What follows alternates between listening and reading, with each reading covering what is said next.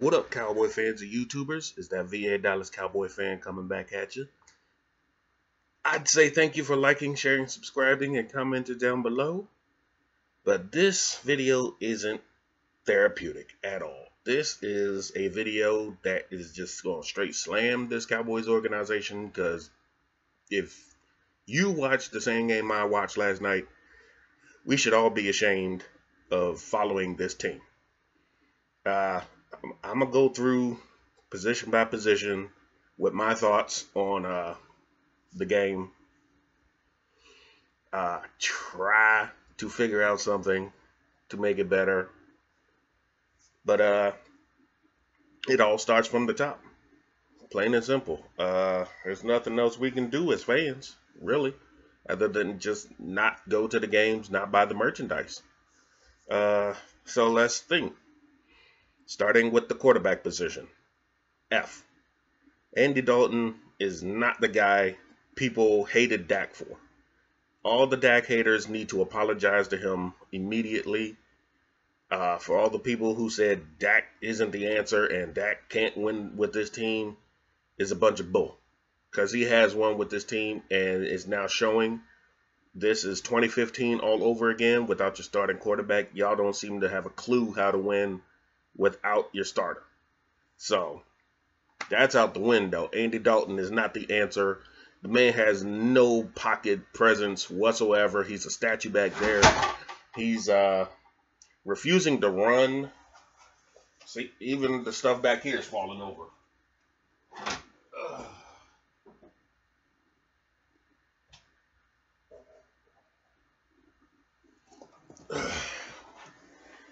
Andy is refusing to run when he's got open lanes. He's not getting rid of the ball in a timely manner. If you're going into the game knowing your O-line is bad and you lost another offensive lineman, which I'll talk about later, you got to get rid of the ball. You can't sit there and hold it and be taking these sacks or looking crazy in the pocket when you got options to run and you're just refusing to do anything but go down. It's ridiculous. He can't read a defense because those interceptions, one was not his fault. That was a bad pass interference, no call. But the other one, to Buda Baker, inexcusable. It's like you have a time where you're like Dak, where you're just leading your receivers and everybody's just watching your eyes. You're not looking off of safety at all. All the stuff you were supposed to be able to do, we saw none of it. Not a one. So, next, running backs. Obviously, we're going to talk about Zeke fumbling the ball twice. He was a liability. And they took accountability for those fumbles by actually benching him. He was benched for a couple plays throughout the game, a couple series. And they put Pollard in, but Pollard was no better. Frankly, the running game is outmatched when you don't have an offensive line to help you create lanes. They can't do it on their own, and it just showed. Pollard did show that he could try to be like a top dog running back, but he's not it. His pass protection is horrible. There was a play where there was an all-out blitz, and as the running back, he's standing right side with his quarterback, and when they snapped the play, there was an outside man, a corner or safety that was blitzing. For some reason, Pollard went up into the freaking hole, and he was standing there looking around like an idiot when he had nobody to block, and the guy he should have been blocking ran right past the left tackle and sacked your quarterback. You were way out of position. It's like you didn't even recognize anybody that was coming. Your offensive line picked up their guys, but you were completely lost in that and stepping up into the pocket for no reason. You didn't even go out for a check down for your quarterback if he needed it. In the end, Rico Dowd came in the end of the game, had a couple of hard runs. He looked better than Zeke and freaking Pollard, to be honest. And that's a guy who just wanted to get in the game.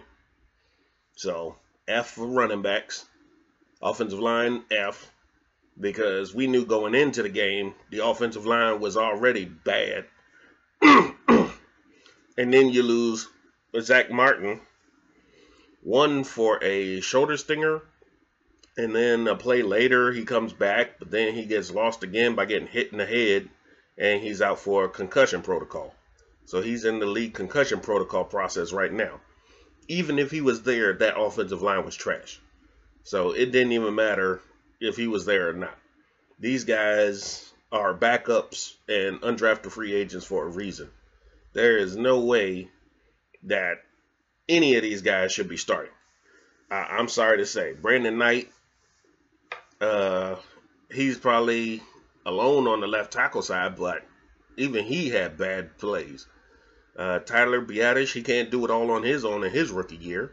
Connor Williams is supposed to be the shortest hand left on the offensive line, and he was crap. Connor McGovern's finally seeing his action, and he was crap. And we already know Terrence Steele is just a wet paper bag getting ran through. So, it's nothing happening with the offensive line. Next up, tight ends. F. Well, D. I'll give him a D because Dalton Schultz did come up. He caught his targets when he had to. But he needed to be more in pass protection and run blocking than he could go out and get a pass just because the offensive line was trash. So he couldn't do what he could do because he had to stay in and block for everybody. So they can't get no love because they can't go out and do what they need to do. Next, we'll head to the defense. That's pretty much all the offense. It was just porous as a whole. Defense as a whole is an F. Defensive line, where are you? You're not even Alden Smith was seen. There was a play where it was a screen and you had a lackluster swipe at the ball in the air, and that's all you were known for. Y'all put no pressure on Kyler. Y'all had no kind of presence whatsoever. He had all day to sit back in the pocket and just launch these long balls that most of them he mistargeted, but when he did connect on his 9 completions for a game, some of these bombs he actually connected with because he had all day to sit back there in the pocket and throw them. Y'all had nothing. Next, the linebackers. Oh, Jesus Christ. I know Van Der Esch came back and he wasn't in the base defense, but Jesus Christ, Jalen Smith is not the answer. I'm sorry to say that's a wasted investment right now. Him and Joe Thomas proved to be nothing. After the first quarter, where the defense looked okay, they regressed. I know they were on the field a lot, but I'm sick and tired of the excuse that you're tired. What the fuck are y'all paid for? You're going to get tired. Stop being little bitches and play the game. You're going to be out on the field. You can't count your offense to do anything now. So get ready to be on the field. Go to the gym. Learn how to get some endurance. Something. Y'all just sitting there acting like, oh, well, we're gassed, so we're just not going to play. We're just going to give up on plays. I mean, Jalen Smith, your job, when it wasn't somebody crossing into your field of play, is to spy on the running back and the quarterback. You, even when there was no running back in the backfield, your whole job was to spy on Kyler Murray, and you couldn't even do that. You were taking poor angles. You were over pursuing. You were out of the freaking play most of the time when Kyler is taking off and running and getting these first downs. You were just nowhere near him. And that was supposed to be your assignment. F. Corners. You saw Hop was actually shut down for most of the game. DeAndre Hopkins and Larry Fitzgerald were not the guys to kill us. It was Christian Kirk in the end. Until Hop got late, got moving late. But you had Trayvon Diggs, Anthony Brown, and Jordan Lewis. They might have given up some plays, but they weren't backbreakers.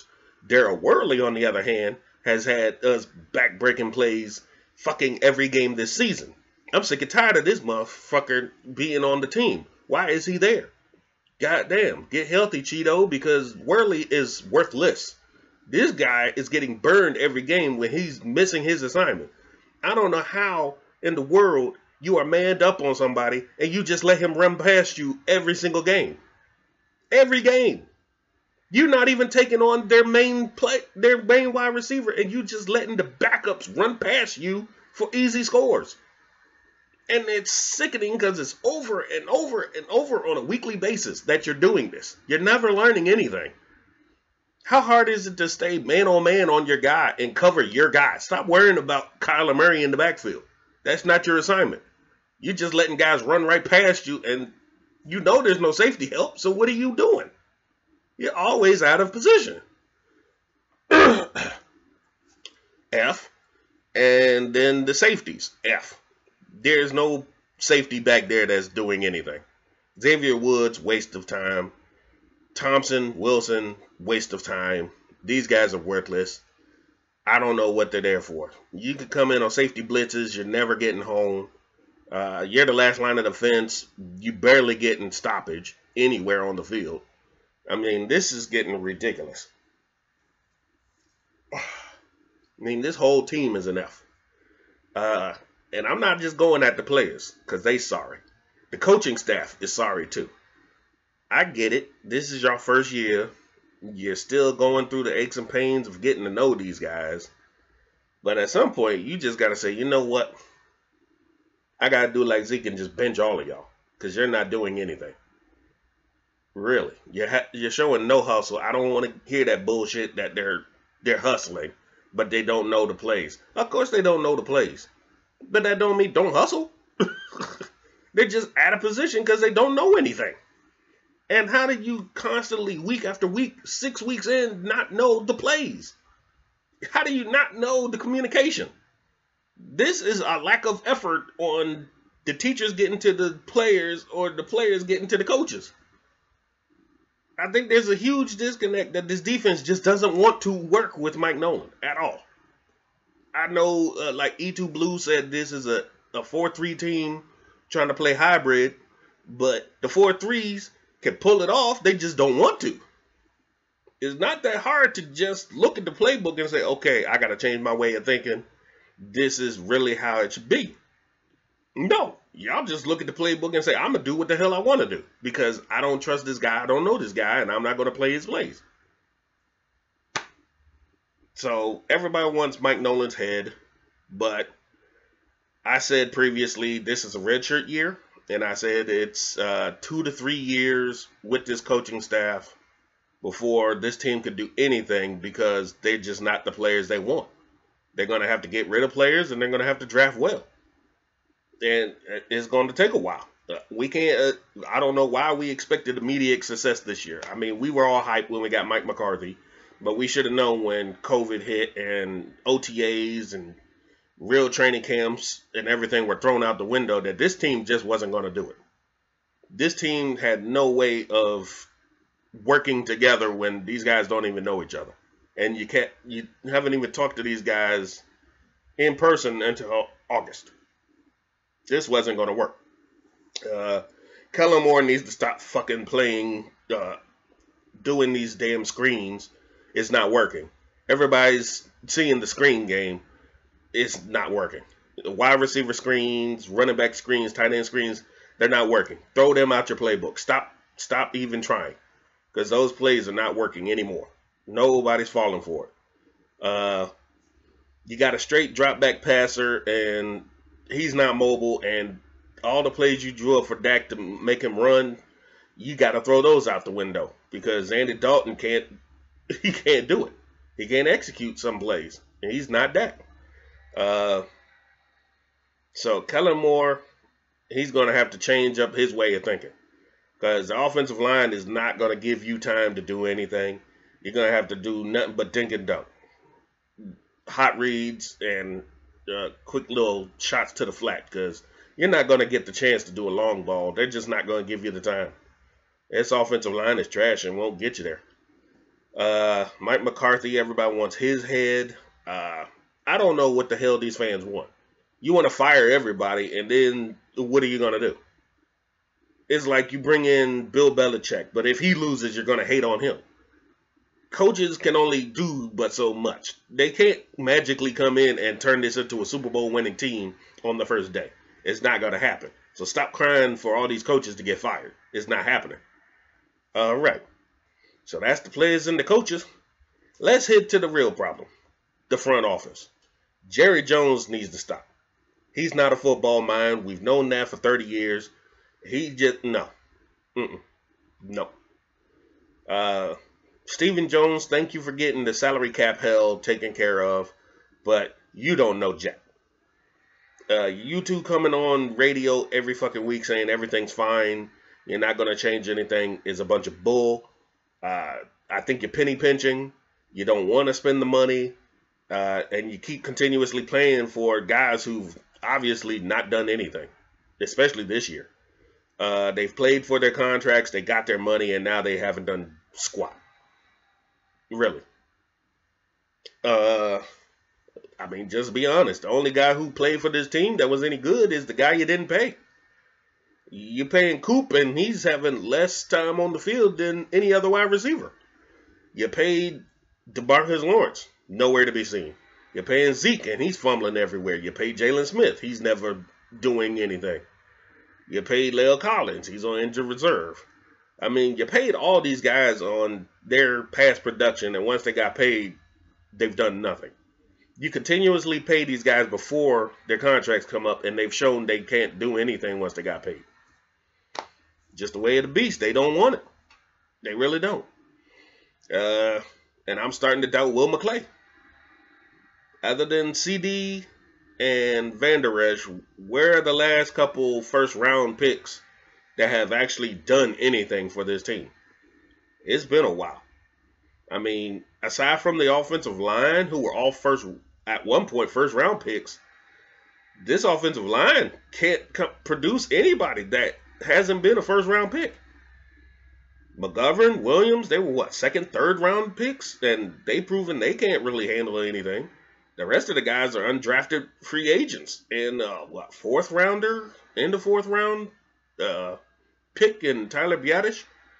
These guys aren't, right now, they're not it. Unless you drafting a freaking offensive lineman in the first round, these guys have shown why they're not that good. I'm sorry, but Will McClay I'm losing faith in him evaluating talent. Because guys on these back ends aren't doing anything. Once you come out of the first or second round, it's like these guys are crap. And that's where it comes from. You got to draft well. That's how the Seahawks built up their team when they were winning. They built them up through the draft, and we can't do that. We've had a problem with free agents. We've had a problem with drafting, and it's killing this team year in and year out. That there's a huge drop-off from starters to the next tier. I don't know who scouted Darryl Worley, but that was a piss-poor idea. Who scouted Ha-Ha Clinton Dix? If he's worse than the safeties we got, then that's saying something. That is saying a lot. Dontari Poe, where's he at? Nowhere. He's getting blown out of every play. He's a waste of money. I mean, this is seriously a problem. These guys are just not it. This team is just not it. There's just something going on that this whole organization is just not working. And it starts at the top. It starts with the Joneses. And when they look in the mirror and they say everything's fine, then they're lying to themselves. They're lying to the fans. And the fans shouldn't stand for that bullshit. Frankly, if I was at that stadium, I'd have walked out. I saw those fans on TV, dude crying, his girl kissing him and trying to make him feel better. Two guys just looking at the team losing and, what's going on? You know what? There ain't no point. Just walk the fuck out. Ain't no point to sit there and try to root for this team because they suck. I don't even have faith on them winning any more games this season. I really don't. I mean, I'll watch the games just because it's something to do, but I don't have any belief in them actually doing anything this season. Other teams have injuries, and they play harder than you. Other teams have less, and they play harder than you. That's a fucking sign that this team is just sorry. I don't know what else to tell you. From the standpoint of a fan, this team sucks. Every bit of it. It's a shame that you guys call yourselves Cowboys. You're living on your past accomplishments that you didn't do. You guys weren't part of any of that. And y'all can't even make your own legacies because y'all suck. You're not even trying to make yourselves better. Steven and Jerry are just delusional as hell, thinking this team is all right by itself when nothing improves week to week. Nothing changes. You don't look at film. Obviously, you don't look at the film session because you sure as hell do the same stupid shit week in to week out. So I don't know what y'all do during the week because it sure as hell ain't practice. I don't know what these reports are, but when they're saying they're practicing in full and whatnot, they must be just going out and doing walkthroughs because you damn sure ain't practicing. Because Mike McCarthy said last week was the best practice sessions they put in all year, and you come out with less points than anything Dak has done. So that's telling you a lot that you're full of shit. That you all are full of shit. That's the best practice y'all have had all season, and then you come out and lay a dud. That tells you a lot. So I don't want to hear that bullshit. But I'm tired of ranting. There's nothing else to cheer for this team. In the end, you got tanking and just losing because they already look like they don't care. Or attempting to act like y'all want to win. Which doesn't matter because y'all still look like y'all don't care. If I had to choose, I'd rather y'all just go ahead and get the draft picks, to be honest.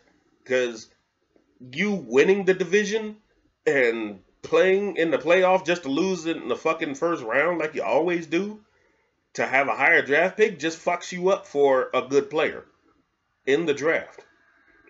If you just go ahead and just lose now, you're better in position. You can actually draft a defensive tackle. You can draft a high-ranking safety. If you worrying about, oh, let's make the playoffs and lose in the first round, then you can forget getting a quality player. Because you're going to end up picking in the late teens, the 20s. And by the time y'all pick, most of the good players are already gone. And you're going to be like, damn, I wish we had that guy. Oh, damn, I wish we had that guy. Well, guess what? You could have had Buda Baker. Yeah, you could have had Buda Baker. But y'all did not care about emphasizing the safety position. And now he's with the Cardinals beating your ass. Funny how that works.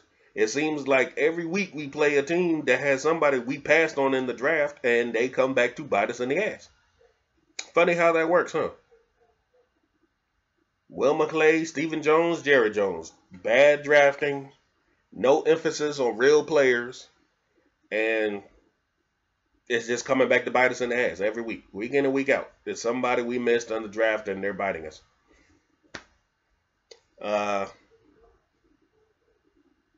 And lastly, it's no point to even bring it up, but the refs screwed us again. We had momentum going, and if you can't clearly see CeeDee Lamb getting tackled and wonder why he's on the ground when your defender's wide open for an interception, that tells you the refs just don't care to look either. They don't give a damn. But then give a ticky-tack pass interference call later on in the game when you barely graze the guy's back. Refs are full of it too. I don't know how human error could be that damn blind. And Michael Gallup, when you have a pass thrown, it hits your hands in the end zone, you catch the goddamn ball. You guys are all starting to get lazy too. And y'all supposed to be 3 number 1 wide receivers. I don't see it. I don't see the hustle. I don't see the giddy up. I don't see anything. Y'all said y'all dedicated this season to Dak. You aren't the Lakers. The Lakers had star players. The Lakers had momentum. The Lakers had that intensity to want to win. They had the will to win. They overcame turnovers. They overcame losses. They overcame everything. And they won.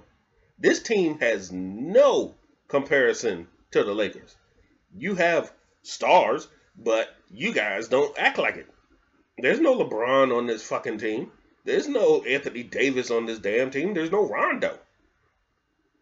Hell, you guys are the bench players right now if you compare the Cowboys. This is pathetic.